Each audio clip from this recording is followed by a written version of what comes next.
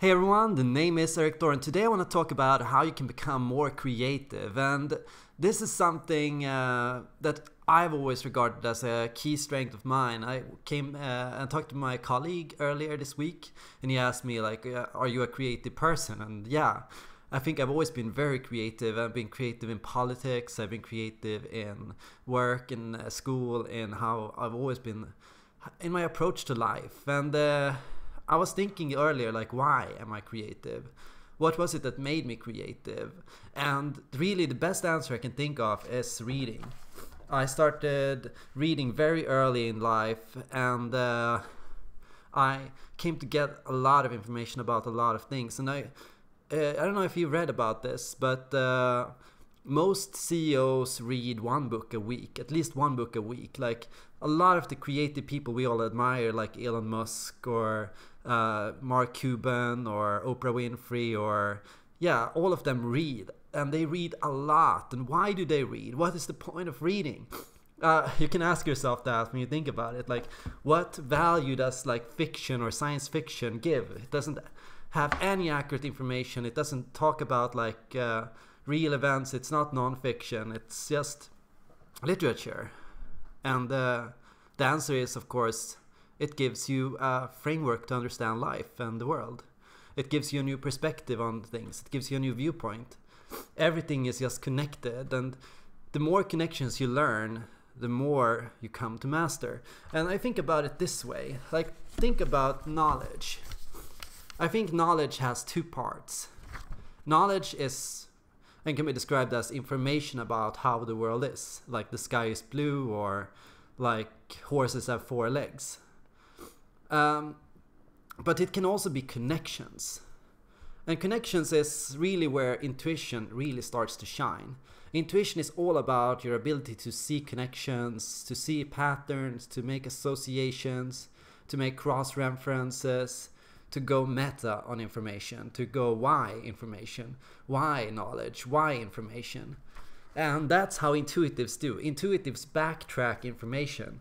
Instead of starting with information and how the world is and just gaining information, we go to the connections part, and we use connections to gain information. We use patterns to gain knowledge, to gain accurate information about how the world looks and how things work. And that's all about connections. Have so many levels. Like, a connection can be a relationship between two things. Like, what is the relationship between the colors blue and red? What is the relationships between a horse and a dog? What is the difference between a man or a woman? Like, how can you see relationships between these different things? How can you see connections? Where do you see connections? Where don't you see connections? And this is also why the MBTI has gained such appeal with intuitives primarily, because it's all about memorizing patterns in how people interact and talk and connect with one another.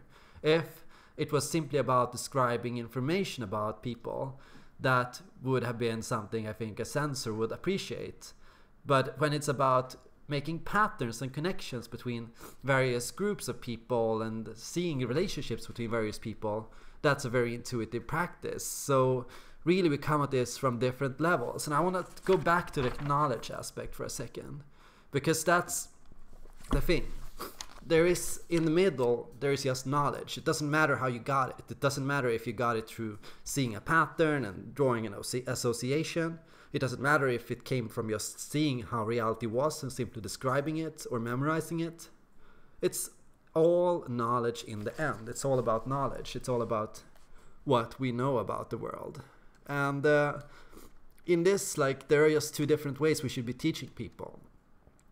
I think intuitives could learn a lot more if we employed like intuitive teaching methods. Simply that instead of just memorizing rote information about various subjects, what we should be doing is we should be exploring things like we were detectives, like we were researchers. Like, we should early on as intuitives start out as researchers, studying subjects, finding out information for ourselves, using various methods to just see things, question things, and to gain intuitive knowledge about the world. And in the end, it doesn't matter. It doesn't make you learn less than if you would actually have just studied it on its own. It's not a faster way. It's not a slower way. It's just a different way. And the thing is, for intuitives, it means a lot more. It goes faster for an intuitive than it does for a sensor. And that's really it. Like, I think for an intuitive, the intuitive way of learning is faster. For a sensor, the sensing way of learning is faster. So we need to diversify our teaching methods, and we need to use different ways to gain this information and to understand these things. And going back to the subject of creativity, why does associations make you more creative? Really, I think creativity is just about making associations. Like drawing parallels, seeing things. Like, it's not like we're creating information out of nothing. No, we are creating and seeing associations and cross-applying information. I get ideas by listening to different people, considering different viewpoints, looking at what people have said. I absorb it. I go off on my own into often a dark room, close my eyes, and then I synthesize, and then I process, and then I get an insight. That's typically how I do it. I go into myself, into my own like mental mind palace, and I just blend everything I hear together in a way that to make it all fit, to make it all related, to make it all connected. And here I tend to say none of my ideas are my own. Like, all of my ideas are the result of brilliant people, the brilliant people I listen to on YouTube, the people on my Discord, and the people such as Dario Nardi, such as Lina Behrens, such as Carl Jung. All of these people are all giving me information about various things. And then I studied communications, I studied Aristotle, I studied rhetoric, and that gave me a lot of inspiration. And then I went into sociology and I studied sociology, and that gave me a lot of inspiration. And all of it together is just blending and mixing and cooking together. And that's why I tend to tell people, don't just study one subject, study multiple subjects. Look at things from different perspectives. Steve Jobs studied graphic design. He didn't know why, but it gave him something. It gave him a bigger picture. It taught him to see connections that people who would only go into one subject, only would narrow down, would not see. And this is also something very reassuring, I think. Because there are people out there that think, where am I going in my life? Why am I just jumping from point to point? Why can't I focus? You don't need to focus.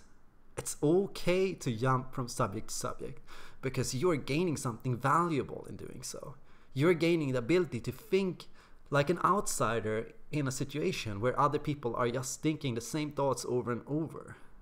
Where everyone else in the group can only entertain one viewpoint, you can entertain 100. And that gives you the edge that helps you become the CEO, that helps you become the leader, that helps you become like the person who makes big change happen. Coming into the Green Party, when I came into the Green Party, I had already considered if I was a social democrat, or if conservatism was better or liberalism was better. And I came in there like blending all those viewpoints and trying to consider them all. I came in there, and whenever I would go into a debate or anything, I would always think, what would a conservative person say? What would a liberal person say? What would a social democrat say? And that helped me. It helped me win in debates. It helped me understand my opponents. And it helped me understand that everyone is just trying to... everyone is just fighting for the same thing, but from different viewpoints and with different means. And knowing that does not lead to apathy in any way. It just leads to like understanding. It just leads to increased resolve, increased passion, increased enthusiasm. Because really, the only thing that I see when you can't entertain other people's viewpoints is bitterness. Bitterness because everything is pointless. There is no connections. There is no solutions. There is no resolve. There is just conflict. There is just annoyance. It's just frustration, because you can't, like, you're seeing different perspectives, you're seeing different people, but you don't see any connections when there are millions. And that's it. See connections. That's how you become more creative. That's how you become more understanding. That's how you can become more optimistic. Thank you all for watching this video, and I hope to see you guys in the next one.